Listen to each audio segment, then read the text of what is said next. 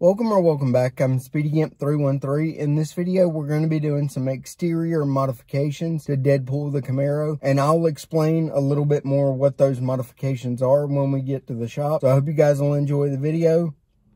But before we do that, we're going to head to Huck's Automotive Performance and talk to them about some future plans for Deadpool the Camaro.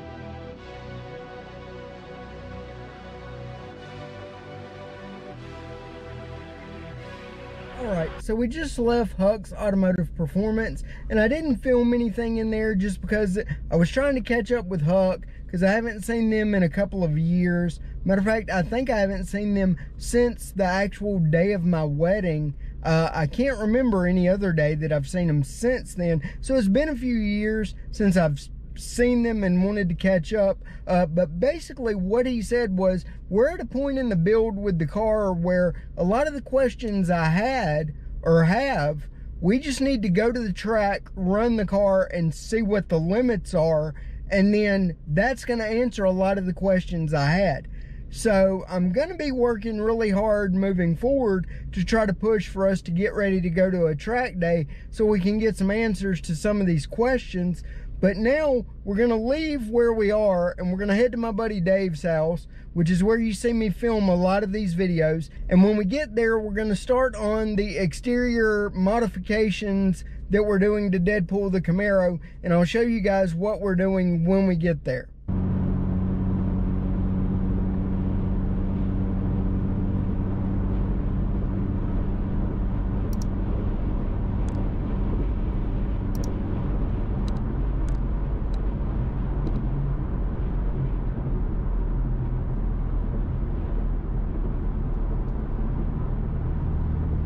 Alright guys, so we made it to the shop and I'm going to flip the camera around and show you guys what we're going to be doing. So what we're dealing with is there is a piece of trim that goes in that channel right there. And it actually came off originally over on the passenger side.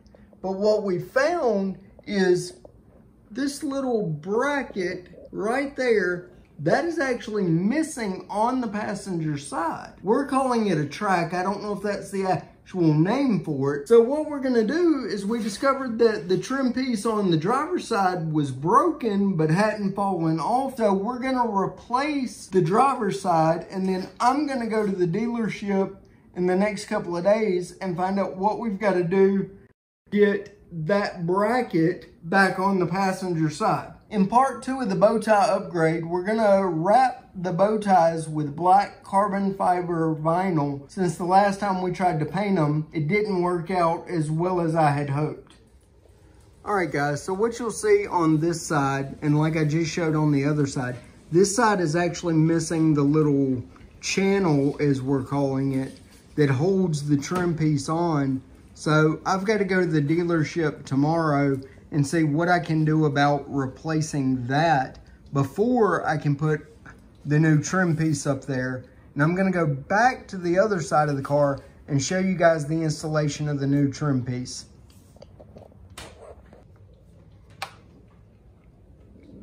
You ready for me to try Yeah. that? So I'm gonna see if we can do that, Dave.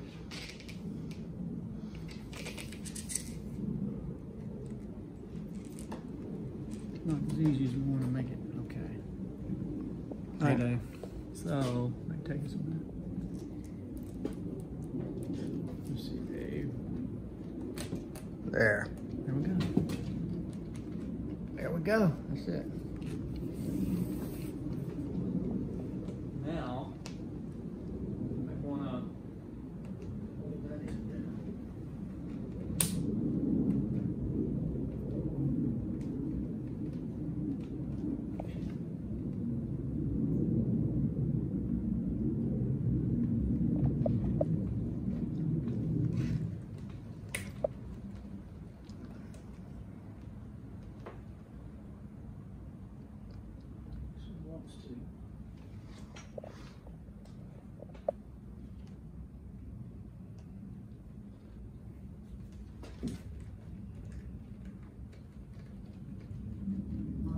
I'm not gonna put too much pressure, you know, I'm trying to,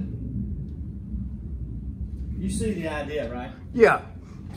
Trying to get, you get it hooked in on both ends. and then just push it down. And then just work it down in there. Yeah, so I'm trying to get it in here. I mean, Give me that. Oh, okay, you know what? I just bent that back a little bit.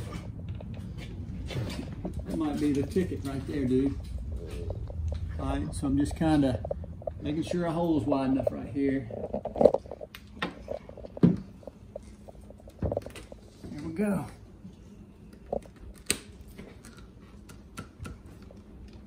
All right, Dave.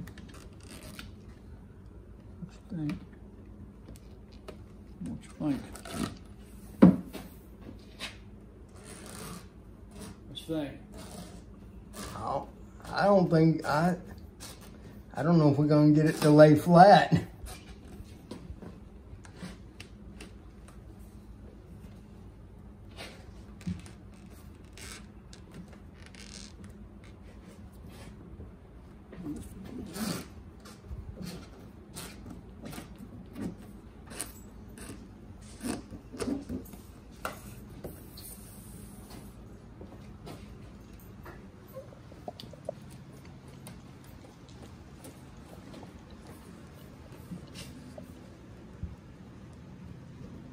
What you think? I think it was good. I think it's good. So I was kind of rushed when I was filming the earlier footage showing the installation of the trim piece, and I don't know how well I explained it while we were filming, but what we discovered is that they're called retainer clips that sit in that channel and hold that trim piece in place. So what we did is installed the new trim piece on the driver's side where we still had the retainer clips, and I went to the dealership, which you guys have already seen, but when I went to the dealership, I picked up another trim piece as well as those retainer clips, and I'm going to show the installation of those retainer clips.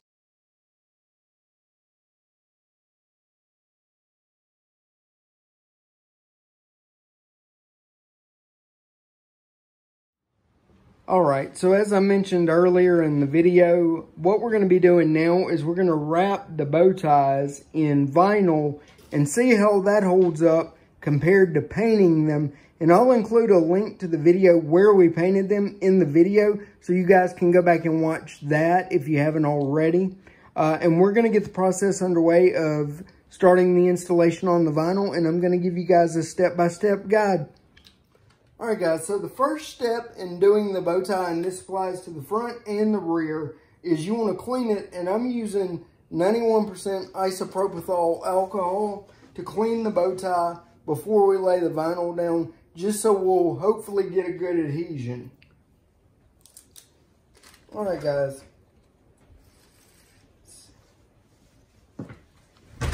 Better get my...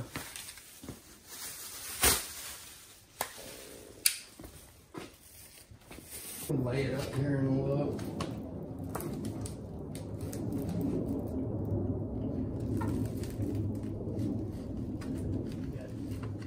Some inches back here now. I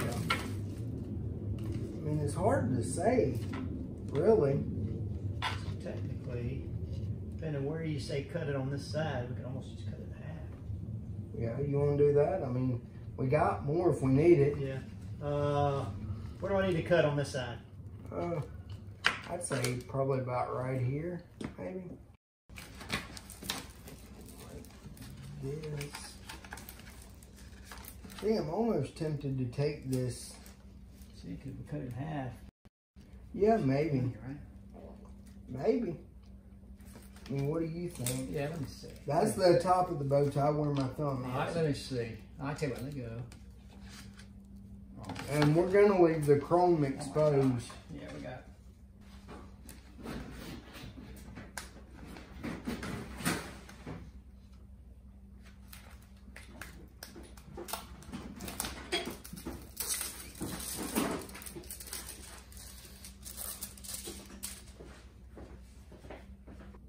And what I was going to do was just lay it on the bow tie, try to center it up on the piece, and lay it on the bow tie, and then we could start working it with the heat gun and the edging tool. This edge you feel here or what? We can try that, or I was gonna try this one for like getting like between the chrome and the gold.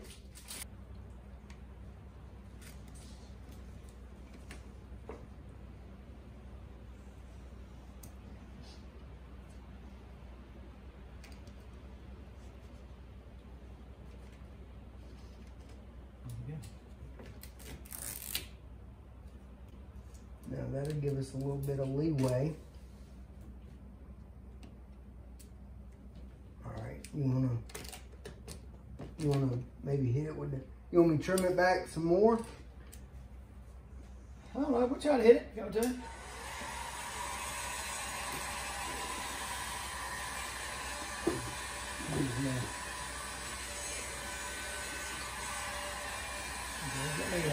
me put this on there. Well, I was just getting where I know the chrome is. Yeah, above the chrome. Yeah, I'm cutting above the chrome. Say cutting straight across. Yeah, because that's the top of the bow tie right there.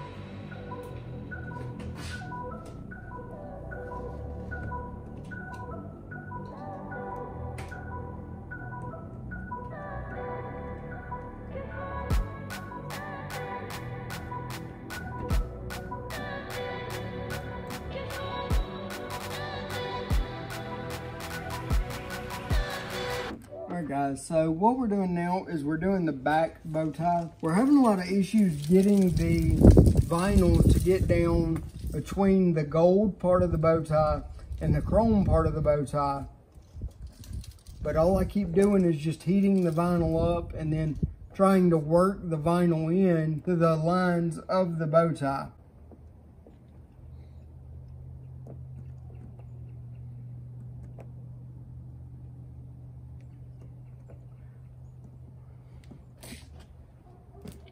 Let me see that heat gun, Dave, if you don't mind.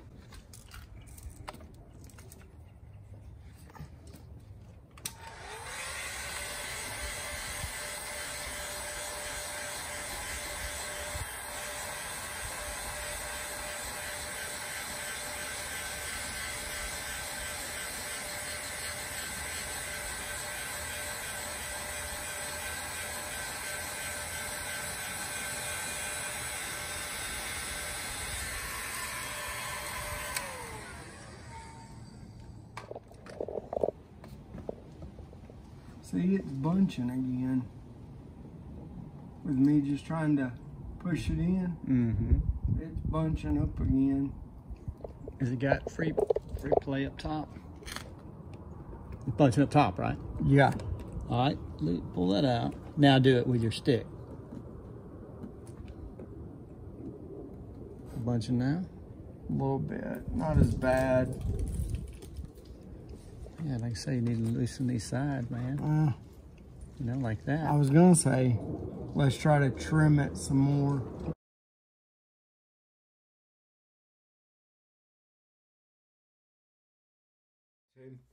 I thought I would jump in the video real quick and just tell you guys, this is my first time ever doing vinyl wrapping.